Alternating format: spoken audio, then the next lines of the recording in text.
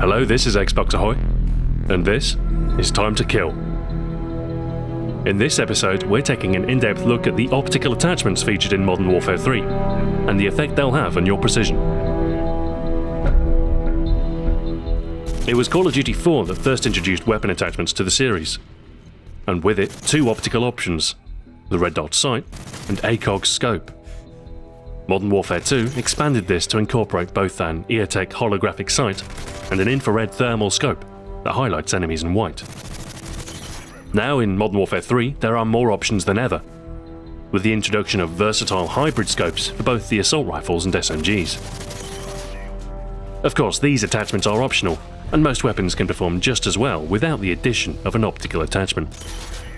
Most come with iron sights, a cruder, more mechanical way of indicating your point of aim, but sufficient nonetheless. Iron sights are innate to the weapon, and usually quite distinctive.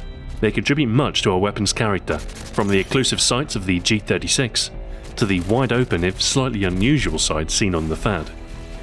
Aiming down your sight with most weapons will zoom in your view slightly, some more so than others, and naturally the optical attachments will affect this too. When aiming with iron sights, typically your view will zoom to about 1.2 times magnification, providing a marginal benefit to your accuracy. This 1.2 times magnification applies to SMGs, LMGs, shotguns and machine pistols. Assault rifles are an exception. They benefit from a slightly elevated zoom level, at about 1.35 times magnification. This gives them the edge in precision when used without an optic. But enhanced magnification does come at the cost of reduced peripheral vision when aiming. Pistols are another exception, as they gain no magnification whatsoever when aiming, making long-range precision tricky, and limiting the pistol to close-range engagements only. Unlike most other weapons, sniper rifles don't come equipped with iron sights. Instead, by default, they come equipped with a high magnification scope. Default magnification is a hefty 4.8 times, granting better precision over the longer sightlines these snipers excel at the cost of blacking out your peripheral vision.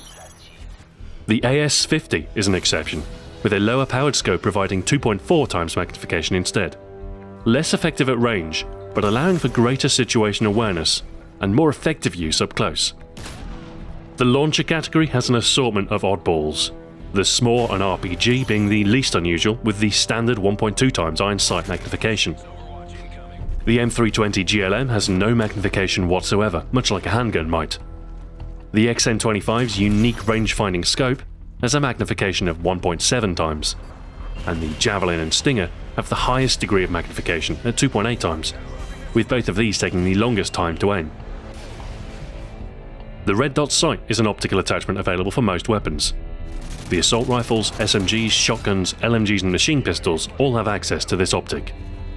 Unlike previous installments of Call of Duty, where the red dot sight was functionally equivalent to the weapon's iron sights, in Modern Warfare 3 this optic will affect your weapon's magnification. Any weapon equipped with a red dot will have 1.35 times magnification.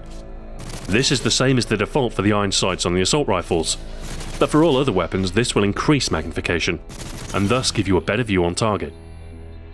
It also used to be the case that the holographic sight was functionally identical to the red dot sight. This is no longer the case, with the difference extending beyond the cosmetic. The holographic will now increase your weapon's magnification to 1.5 times, providing a zoom advantage even to the assault rifles, and is balanced by the holographic's occlusive frame and the loss in peripheral vision associated with the higher magnification. Use this sight on the weapon suited to longer ranged engagements for an advantage in precision, while retaining much of your close-range ability. Should you choose to embrace a long-range role, there are a few long-ranged options which will increase your magnification even further. The ACOG scope offers 2.4 times magnification, doubling the size of targets when compared to the default iron sight zoom level. Unfortunately, this better view on target comes with a couple of downsides, in an effort to preserve balance amongst the attachments. Unlike the two close-range attachments, where aim speed depends on weapon class, the ACOG is slower to aim, taking up to 400 milliseconds to scope in fully. In addition, recoil recovery speed is reduced, meaning that automatic fire will quickly become less accurate. The thermal scope is similar, with an identical 2.4 times magnification to the ACOG, and provides a white-hot infrared view, highlighting enemies without assassin in white. It will increase effective recoil in a similar manner to the ACOG, and also slows your aim, although not to the same degree, with the thermal being slightly quicker on the draw. For certain weapon categories, there are optical attachments with multiple zoom levels, which will enhance your weapon's versatility, granting different magnifications for different sightlines. For the sniper rifles, the variable zoom will grant 3 different zoom levels, the lowest being only slightly higher than the ACOG zoom at 2.8 times. The second is the same as the default at 4.8 times, and the highest magnification will give you a clear view over even the longest sightline at a little over 9 times magnification. For assault rifles, there exists the hybrid scope, essentially the holographic sight with an optional magnifier in front of it, giving you 2 options to switch between. With the magnifier in place, you lose most of your peripheral vision, but do gain magnification equal to the ACOG at 2.4 times. Flip the magnifier away, and you'll have a close range option, although unusually you'll have the lower magnification of 1.2 times, instead of the assault rifle's default 1.35 times. For the SMGs, there's the hammer scope, which is very similar to the hybrid, with a close range sight superposed on the magnified scope.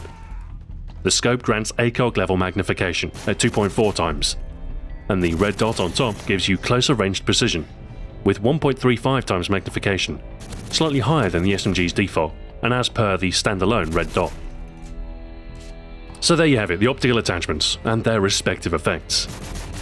With this knowledge and an optic on your weapon, you'll have both a clearer sight picture and a clearer understanding of how they work. Thanks for watching, and I'll see you again in 2012 when Time to Kill will start properly as a weekly series, as I am for the time being unhampered with other work. If you're a fan of retro games, I can heartily recommend my Retro Ahoy channel, for which I will be producing regular installments of Game Over. Think of it as a weapon guide for older games instead of weapons. Anyway, have a pleasant festive season, and until 2012, farewell.